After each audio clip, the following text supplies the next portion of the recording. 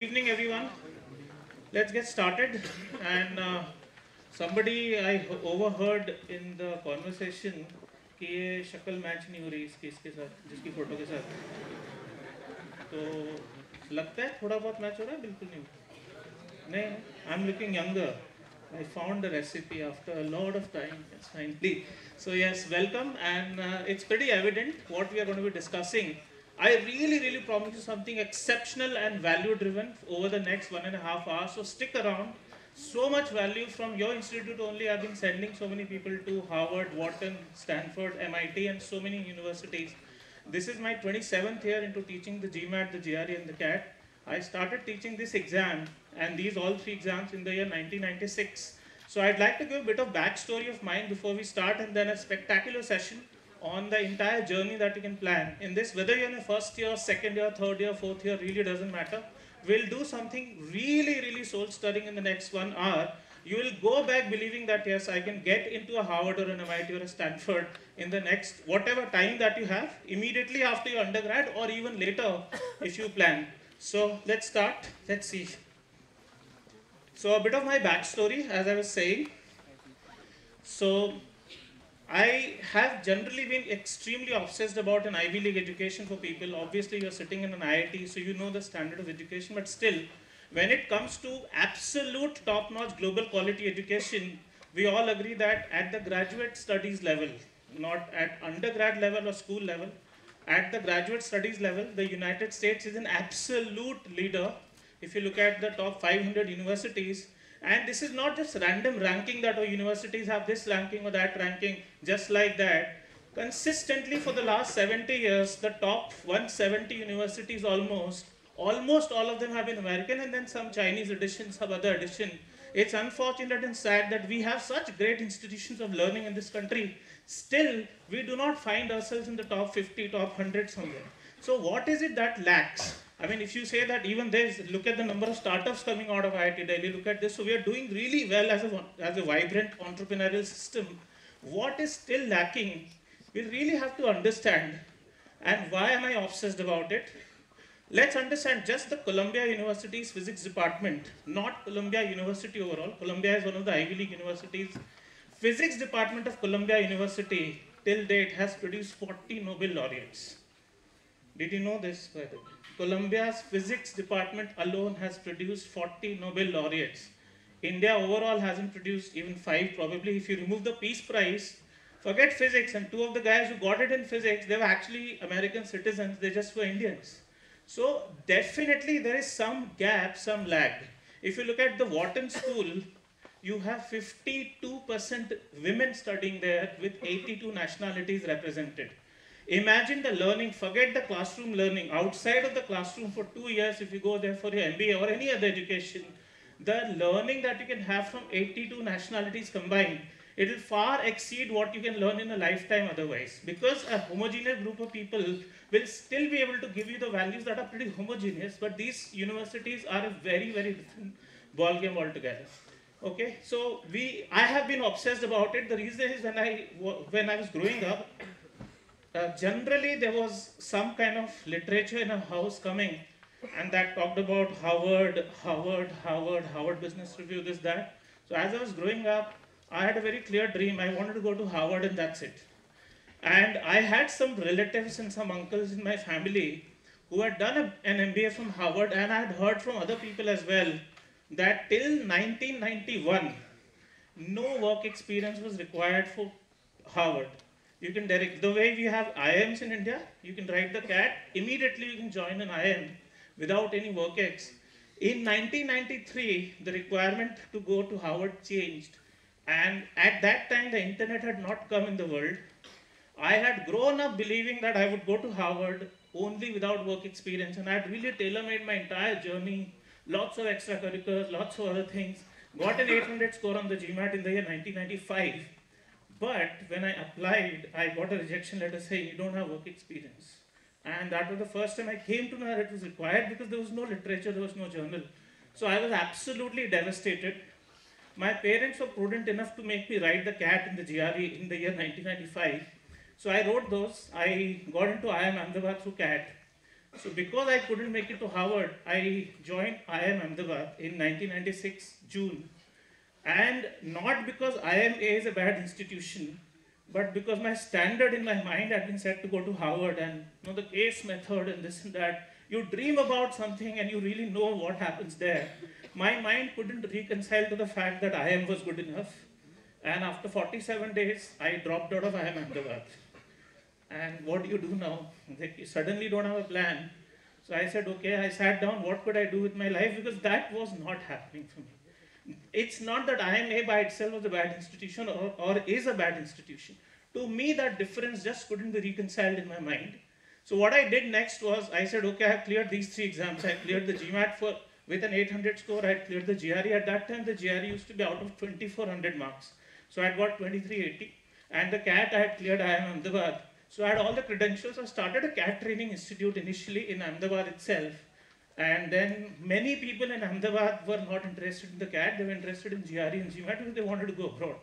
A lot of people in Gujarat, they have this trend of just going to the US for no reason or whatever reason, but that was the case. So soon it turned into a GMAT, GRE and CAT training institute. And since then, I have been obsessed about this because my dream was not just to teach people for the CAT or the GMAT. It was to send people to Ivy League University.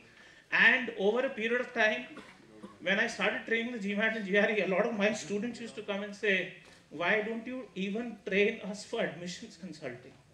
Like, why don't you give the second piece of the puzzle as well? Because I had finally not cracked it, I did not have the confidence to guide someone for the second part of the process.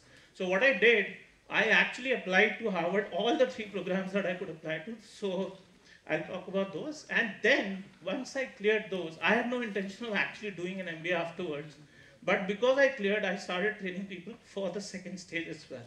So this was this. So if you look at the GMAT alone, the number of scorers that we've had in the 760 plus category is the highest in the world. 800 out of 800 I've had thrice because the GMAT score expires every 5 years. And just to test my skills and being relevant, I did this. So I did not join even once. This is the backstory I just gave you. Grew up dreaming about Harvard and nothing else. That is exactly what. And my dream was shattered because of lack of information. Imagine in today's world, it looks so ridiculous कि तुम्हें ये पता नहीं है कि work चाहिए.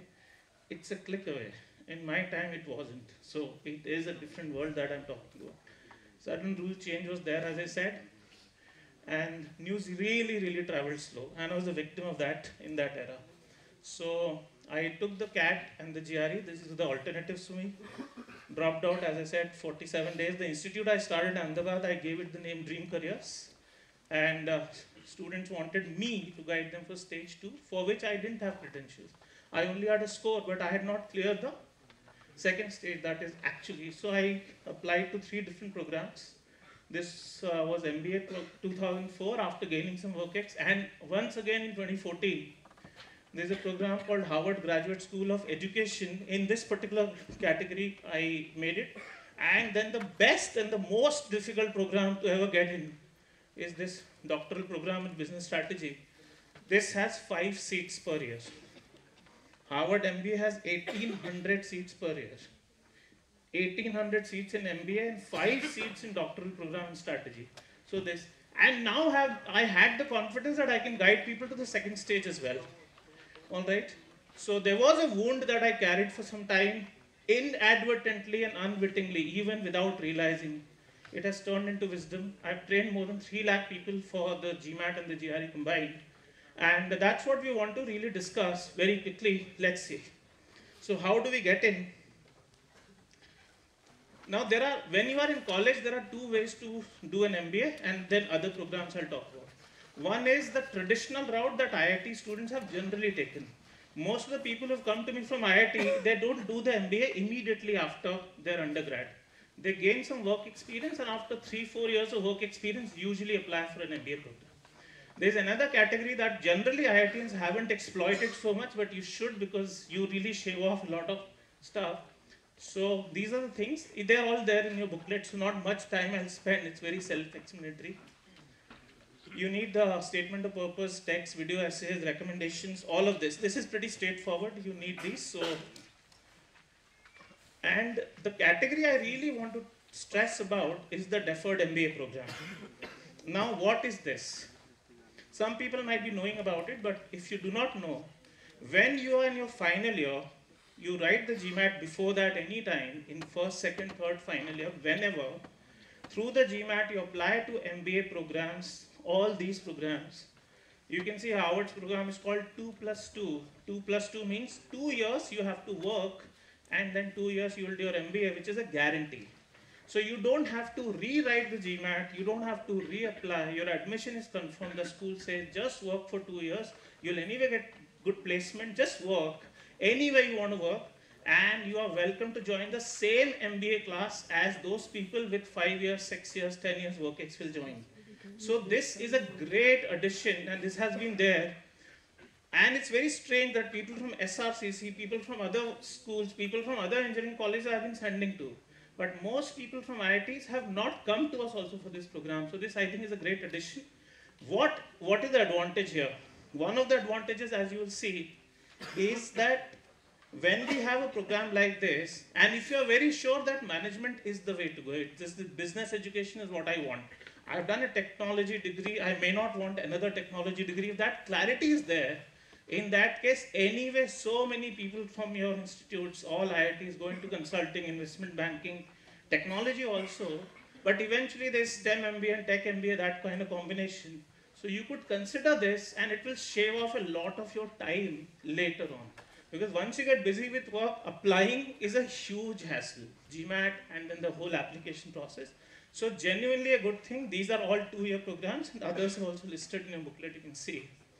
We can also consider a program called Masters in Management. Suppose you say, I don't want to work for 2 years also. I want to just graduate and next day I want to be in some college. So these programs do not need any work ex. These are 1-year programs, and you can get into them through the GMAT, and you will apply to these programs in August of your final year. That means 1 year earlier, not in April. So you apply in August and you can get in. These are very prestigious programs, almost equivalent to MBAs. In fact, the students who joined these programs, some of them have done better than the MBA students in terms of their career. So 1 year